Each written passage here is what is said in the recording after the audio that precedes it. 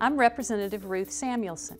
As part of the leadership team in the North Carolina House, we want to help provide more information so that you, the citizens, can be better informed on the issues confronting lawmakers on a daily basis. Because of our economic and geographic diversity, more and more people are choosing to call North Carolina home.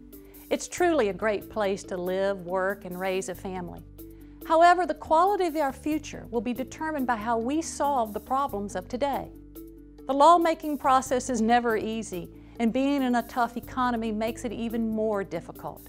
There are those who hold out government to be the solution to every problem, and there are others who simply wish government would get out of the way. In the end, a balance has to be struck and decisions have to be made. In 2013, the House leadership team decided that kicking the can down the road was no longer an option. We made tough decisions based upon the belief that making our state more attractive for business to grow was a better long-term solution than more taxes and more government. For years, the guiding philosophy in government has been that if it's a worthy program, then let's fund it. If we don't have the money, we'll raise taxes or just go further in debt.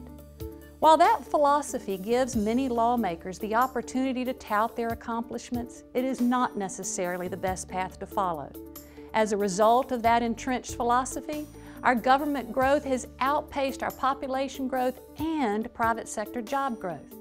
But bigger is not always better when it comes to government. Leaving more money with our hard-working family households is a better option. Now the philosophy in the North Carolina House is one of seeking greater accountability for what we are already spending. Before we spend more, we will need to make sure that our tax dollars are being used wisely and effectively. As we move forward, we will continue to look for ways to strengthen our economy and grow new jobs. We will continue to ask for greater accountability and results for every public dollar spent. And we hope to work to limit the scope of government so businesses can grow and working families can keep more of their hard-earned money. Thank you for taking the time to visit this website. We're blessed to live in a free nation where being an active citizen and shaping your community, your state, and your country is a good thing. Personal freedom demands responsibility, and I thank you for your interest in learning more about what is being done in Raleigh to help shape a better future for our truly great state.